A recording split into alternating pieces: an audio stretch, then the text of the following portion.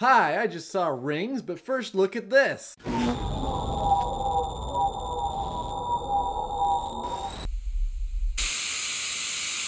Great, now we're all cursed. The only way to break the curse is to give Rings 5 stars on Rotten Tomatoes. I couldn't do it. Expectations. I didn't expect this movie to be good. I saw the score before I went in. What I was kind of expecting was something similar to the Kevin Bacon movie, The Darkness, which came out last summer, which was terrible. So I was hoping for a bad movie that I could enjoy in its badness.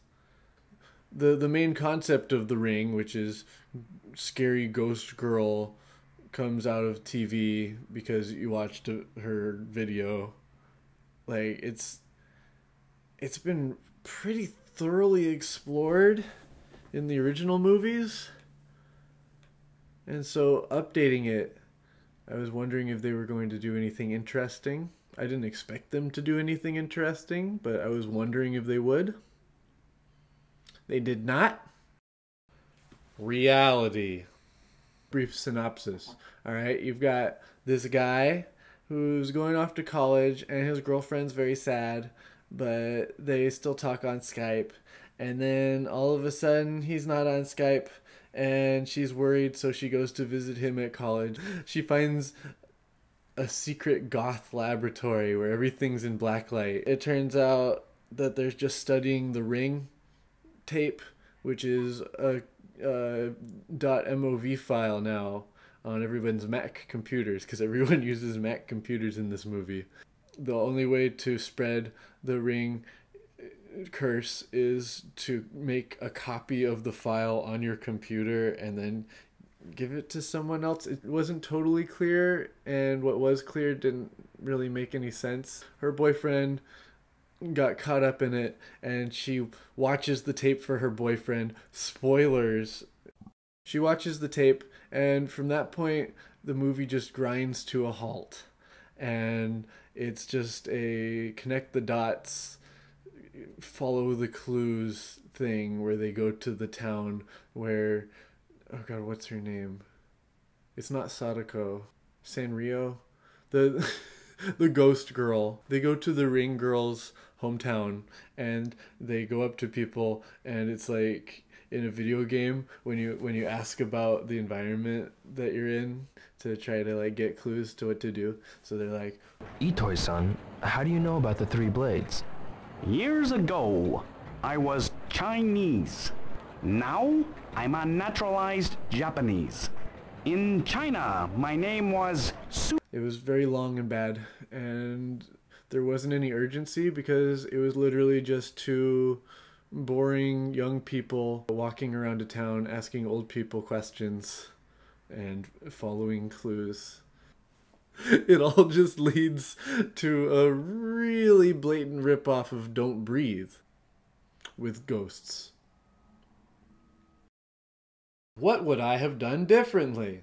I actually thought it was kind of interesting to have the goth lab and they're studying the video and trying to figure out how it works and how it connects to the other side.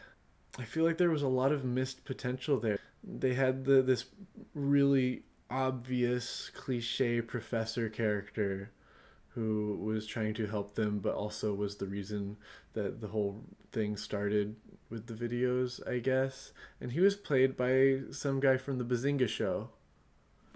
So one of those Bazingas. My thought was, why not have the professor be the bad guy? And because they were like on like an abandoned floor of like the science building or something, why not have like 3 floors of the science building, or maybe even one big floor of the science building, and the protagonist or protagonists are trapped on that floor, and they're going through, and it's like this mirror maze of horrors and stuff, and they're trying to unravel what's going on the Ring video. And that would open up all sorts of interesting possibilities, because we've got this professor guy who's studying the video. And it would be really interesting to have it so maybe the video is evolving as it gets messed with. Like maybe he puts in Premiere and tries rearranging it, and all of a sudden there's new scenes that are appearing on every copy of the video before. And like as the video evolves, it like rewrites its own narrative, and that way we can have maybe an original story where it's not just people following clues to find out that Sadako fell in a well. It would be great if there was a scene where he's got this chamber, right? These two chambers, and he showed two students the video at the same time, and he wanted to see if she could manifest in two places at once to get her victims. And so like they could witness this, but then splitting her into two separate beings, like maybe like they're more distorted or something. They're starting to like basically pervert / evolve like in form. The other thing is the way they handled the curse, because really originally it's a VHS tape, but the VHS tape is like a container for the curse, right?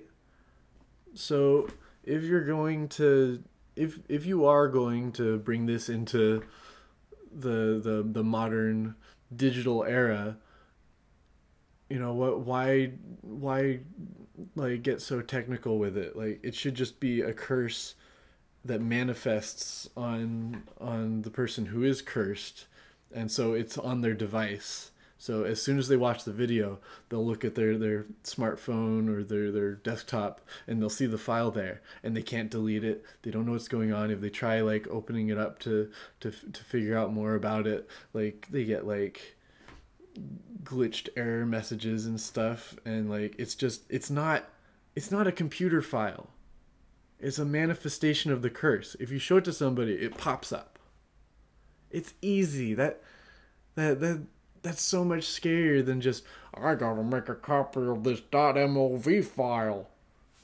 Macintosh. There's no exploration of it, really. It was boring. None of the scares worked. Rings. Thanks for watching this video. There he is. Give us a like for Goober. Leave me a comment. Did you like this movie? What would you have changed? Maybe I'll link to some other videos. If I put videos there, it'll look like I'm looking at them.